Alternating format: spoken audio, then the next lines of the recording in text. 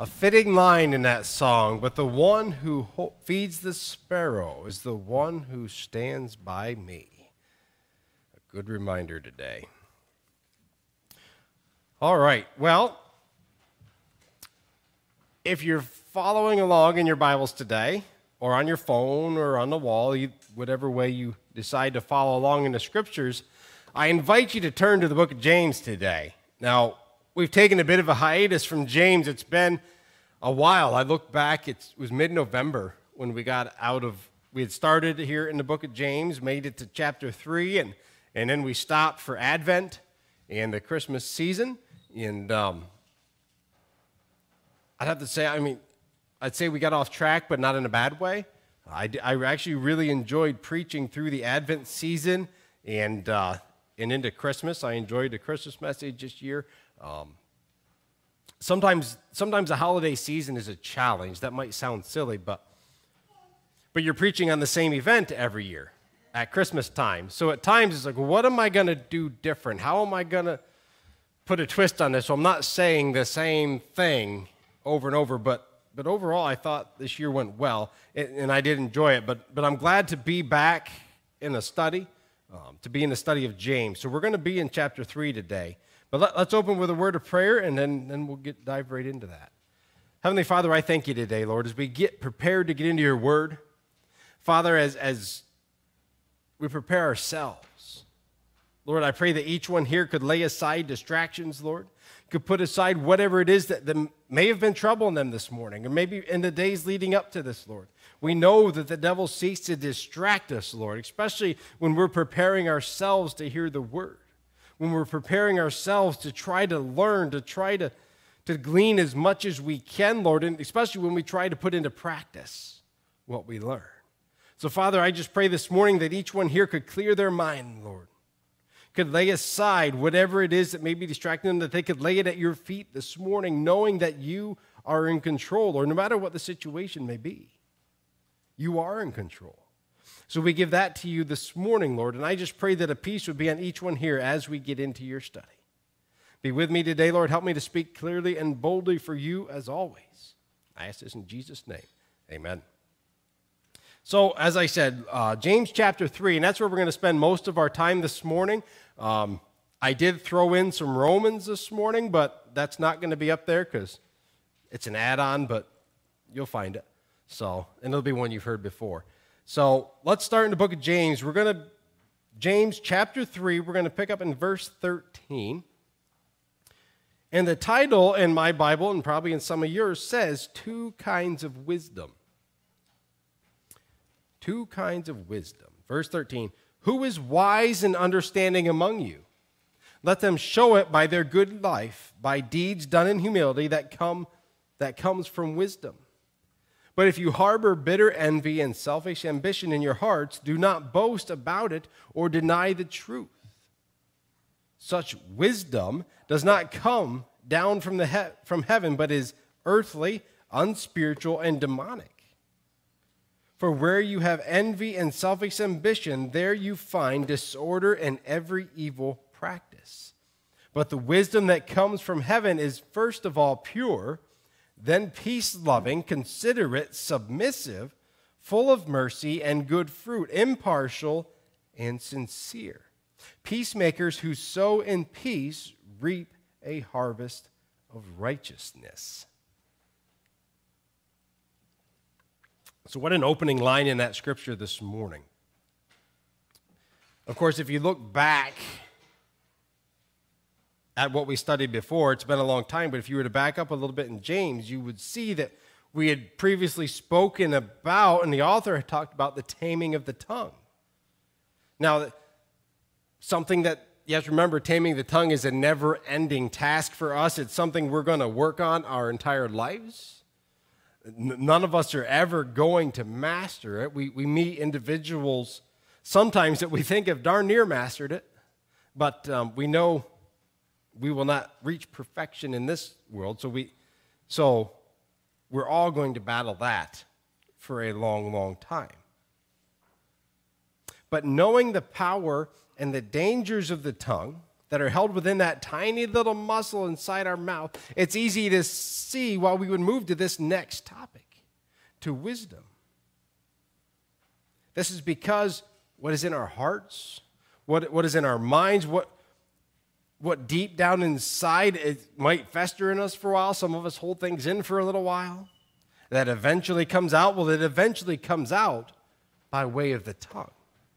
Now, today you could just as easily say it comes out by way of the keyboard or the pen or social media or whatever you have you.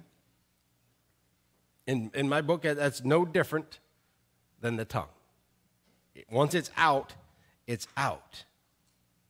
Now, perhaps the only difference is between the tongue and between those other options is for some reason today we're really more willing to put it out there if it's not being spoken audibly for some reason. Perhaps because we feel that it gives us some sort of anonymity, and it really doesn't.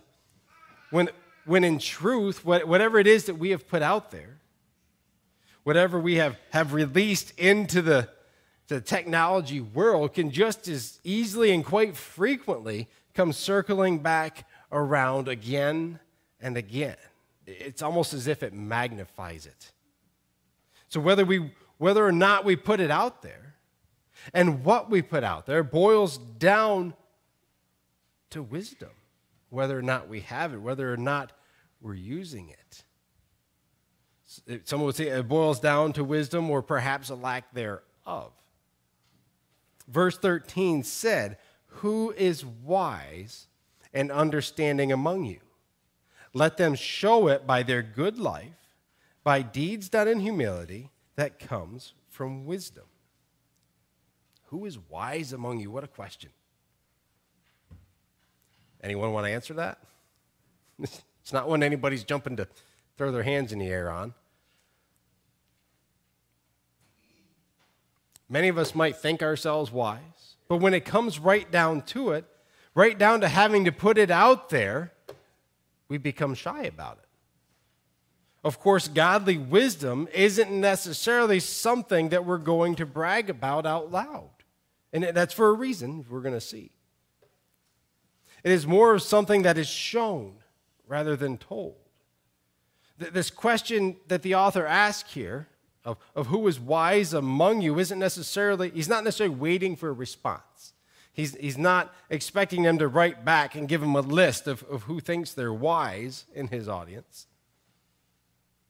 But instead, he's prepping his audience with this question. He's prepping them for the follow-up. He's saying, those of you who feel that you are wise or have been told that you possess wisdom,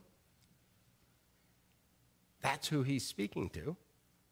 Now remember also that wisdom is not simply being smart. Intellectually smart or book smart, however you want to say it, is completely separate from having wisdom. And that's not to be mean, but it's very true. I've met people that were educated so far beyond what we could even think that you would possibly need for education in this world. And yet, there was a definite lack of wisdom and of common sense. Well, those two are quite the same thing, but they can be lacking even when we are incredibly smart, as we would say. Very little ability to discern what to do in a difficult situation. Wisdom is separate from education. So the two aren't the same. I don't want you to think of them the same, but at the same time, the two together can be very powerful. The two together can do great work, but they are not the same thing. Now, he says of those who feel they are wise and understanding, let them show it by their good life. By deeds done in humility, there's that humility, that's why we're not going to brag about it. Humility that comes from wisdom. Our lives will reflect wisdom. They will be full of actions, deeds, and decisions that stem from wisdom. They will come in humility, not in boasting. Wisdom will compel us to act as prompted by the Holy Spirit. Wisdom does not and will not tell us to take action in order to gain attention or to acquire bragging rights of sorts. Now, perhaps some of you can think of those you've met throughout the years, someone you have encountered in your life and thought of as truly wise, maybe a really wise, humble person. And I know when I think of that, and I think of somebody with godly wisdom, there's people that come to my mind that I've met over the last 40 years that just instantly come to mind. Now, hopefully each of you know somebody or has somebody in mind that way. No, I didn't say perfect, somebody that's perfect, because we have to be careful not to put these individuals, because these individuals can mean a lot to us in this life. We can learn from them. Hopefully we gain wisdom from them. But at the same time, we have to be careful not to put them up on a pedestal so high because it sets us up for disappointment. Because after all, these individuals are human. They have flaws, just like you and I have flaws. They make mistakes. They struggle with the same temptations that you and I struggle with. They're human. But at the same time, they can have great wisdom because of where wisdom comes from. But most of us know or have known someone that has lived very much this verse, who spoke softly and sparingly, but when they did speak, you listened because you wanted to hear what they were going to say. You wanted to be filled with that wisdom. You wanted to receive it because you knew that person possessed that heavenly wisdom. Someone who truly deserved to be bragged about a little, but would never hear of it because they were humble, never self-seeking.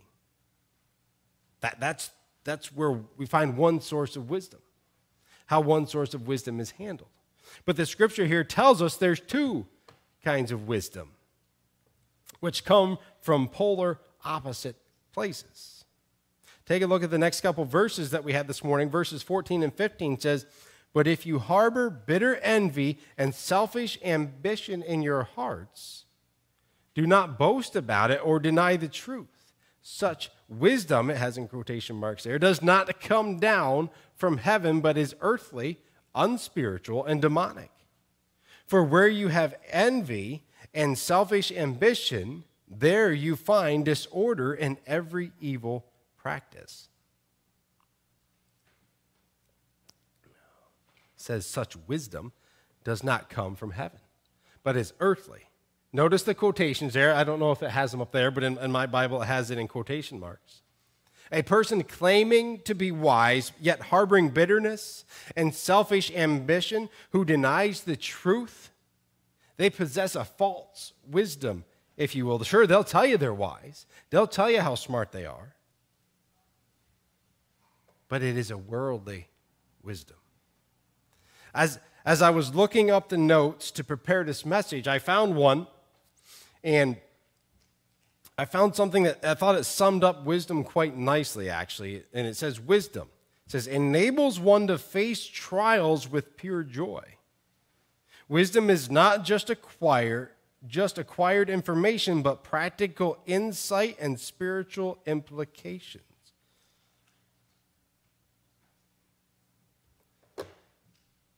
That is not the kind of wisdom being spoke of here in verse 14.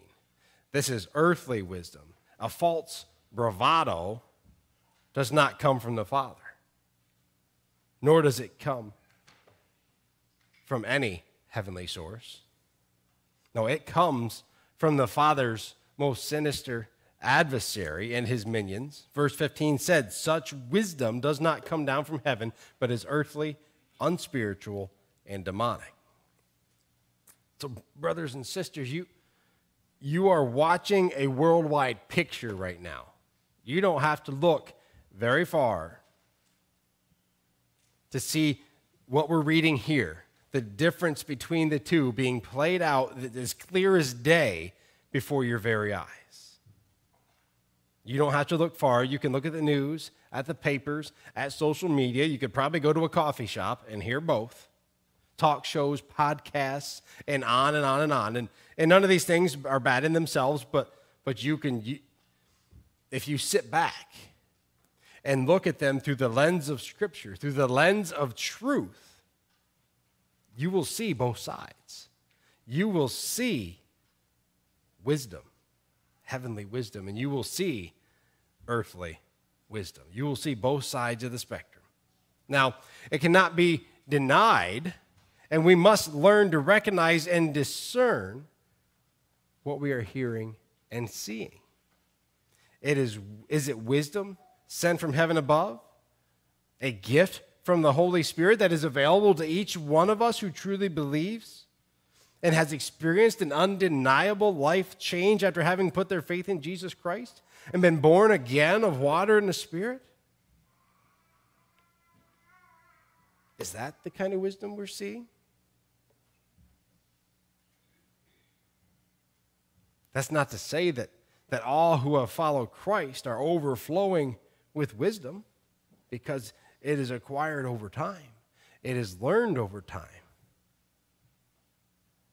It is something we can seek after, something we can learn from the Word of God and gain through study and implementation of His words and by being with people who possess that godly wisdom. Now, what we are witnessing all around us right now is not God's wisdom. It is not Spirit-led discernment, and it has become a huge problem, even in the Church of Christ, the bigger picture church. Because of the struggle between the two kinds of wisdom, you are seeing communities, families, churches being ripped apart because they're such, polar opposites. You are seeing lives ruined and young people being led astray into places physically and mentally that we could have never comprehended just a few years ago. It's like something out of a horror movie, but it's real. And it's because the two don't go together. As we grow closer to the time of Christ's return, that part's only going to get worse. There is going to be an even larger gap between the two.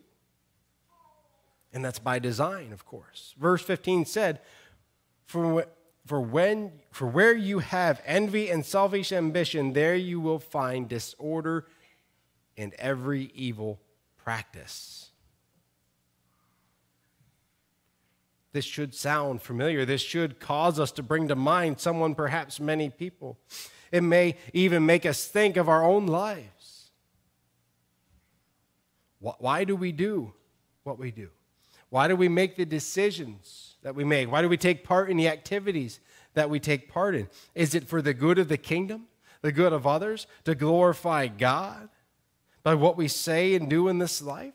Or is it because deep down inside, we're a little bit selfish?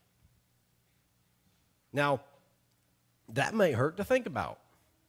I didn't like writing it, but we have to think about that. It may bring up some anger inside of us because we feel like we're being accused all of a sudden when we think about that. Have you ever noticed that when we are called out as individuals, when we are confronted with the truth that we know is right, and it points to something that deep down we need to change, we tend to get angry. We tend to lash out, to fire back, to go into self-preservation mode, rather than truthfully looking in to what it is that is stirring up all of that emotion. Now, and everybody reacts to things differently. For me, that's what happens. And I'm sure for some of you it's a change. It's you could dive into the psychology of it, but that's how a lot of people respond in this situation.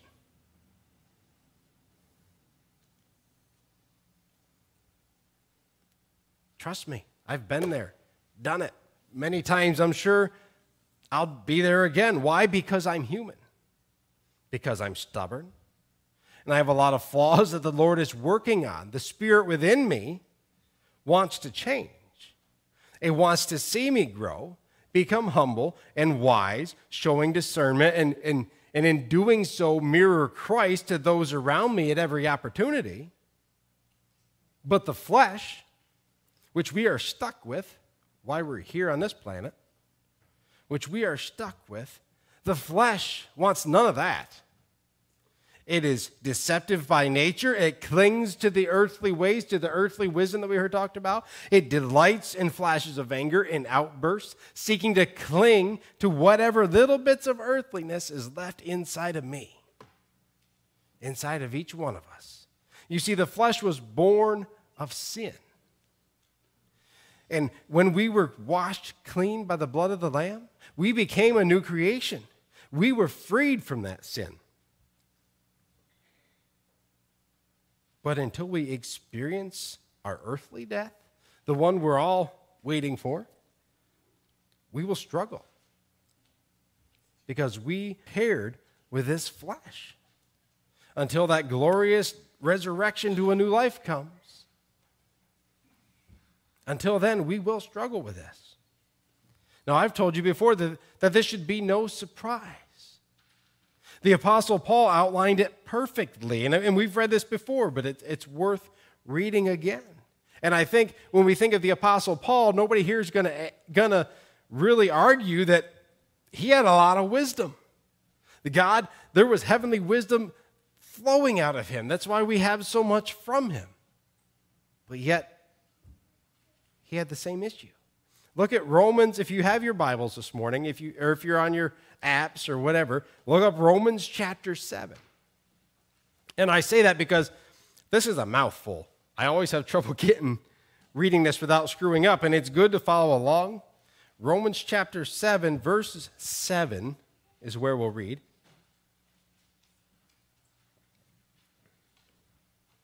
And the top says the law and sin. Starting in verse 7. What shall we say then? Is the law sinful? Certainly not. Nevertheless, I would not have known what sin was had it not been for the law. For I would have not known what coveting really was if the law had not said, you shall not covet. But sin, seizing the opportunity afforded by the commandment, produced in me every kind of coveting. For apart from the law, sin was dead. Once I was alive apart from the law, but when the commandment came, sin sprang to life and I died. I found that every commandment that was intended to bring life actually brought death. For sin, seizing the opportunity afforded by the commandment, deceived me, and through the commandment put me to death. He says, so then the law is holy, and the commandment is holy, righteous and good. Did that which is good then become death to me? By no means. Nevertheless, in order that sin might be recognized as sin, it used what is good to bring about my death, so that through the commandment, sin might become utterly sinful. We know that the law is spiritual, but I am unspiritual, sold as a slave to sin. I do not understand what I do. This is the Apostle Paul writing this. I do not understand what I do, for what I want to do, I do not do. But what I hate, I do. And if I do what I do not want to do, I agree that the law is good. As it is no longer I myself who do it, but it is sin living in me. That flesh we talked about. For I know that good itself does not dwell in me, that is, in my sinful nature. For I have the desire to do what is good, but I cannot carry it out. For I do not do the good I want to do, but the evil I do not want to do, this I keep on doing. Now if I do what I do not want to do, it is no longer I who do it, but it is sin living in me that does it. So I find this law at work. Although I want to do good, evil is right there with me, for in my inner being I delight in God's law. But I see another law at work in me, waging war against the law of my mind and making me a prisoner of the law of sin at work within me. What a wretched man am I! Who will rescue me from this body that is subject to death? Thanks be to God who delivers me through Jesus Christ our Lord. So he knows he's been delivered from this. He knows that that deliverance is coming. He knows that he has the Spirit. But at the same time, he knows he's going to struggle with it until death comes. He says, so then I myself, in my mind, am a slave to God's law, but in my sinful nature, a slave to the law of sin. So within you, you have these two sources of wisdom that the scriptures were talking about this morning. You have our Lord trying to speak heavenly wisdom into our lives, into our minds, and into our hearts so that we act upon that. And within us, we have this other, the worldly flesh, trying to also give us what it refers to as wisdom, worldly wisdom. So we have to discern between the two. And the scriptures from James this morning clearly point out what is going to be the product of listening to one or the other. And as I said, you can see all around you what happens when we choose to follow the earthly wisdom. Now, I know that's a lot of scripture, but I wanted to share it to make a point, to make the point that we're going to struggle, and we all will. But it is still possible to do the work of God, to live a life filled with great godly wisdom to impact others, even amidst that struggle. Look at the Apostle Paul. It was that heavenly wisdom that helped him recognize this struggle. That helped him realize the cause. And I'm glad that he did because it helps me to understand. That's why we have the Word. And look at what the Apostle Paul, what God was able to do through him. I shouldn't say it as if it was just Paul. What the Lord was able to do through Paul. Because he was receptive to the Holy Spirit. He was receptive to that heavenly wisdom. He used, just like we can use, and we have more than he did, we have the Word of God to align what we feel is that wisdom. When we feel it's being spoke to us, when we feel we're being led in a direction, we have the Word of God to compare it to. Sometimes we do that. We compare and we think, all right, I'm on the right track. I'm going to go this way. Sometimes we compare it and we think, oh, I'm not really ready to go that direction yet. And we wait. Doesn't mean we don't know we're supposed to do it. We have a guide. We have the Holy Spirit. We have the Word of God. We have everything we need to gain wisdom. But we have to be willing. We have to have a willing mind, a willing heart. We have to have self-discipline. Paul's former life as Saul was a perfect example of earthly wisdom. Out of his early life came chaos and death. And yet at the same time, he boldly proclaimed that he was doing this for God. Obviously, that was not from the Lord. We know the source of where that was coming from. But what other life can so boldly produce both sides? To give us a contrast to look at. I want to close today with verses 17 and 18 to give us something to ponder on. It says, but the wisdom that comes from heaven is first of all pure, then peace-loving, considerate, submissive, full of mercy and good fruit, impartial and sincere, peacemakers who sow in peace reap a harvest of righteousness.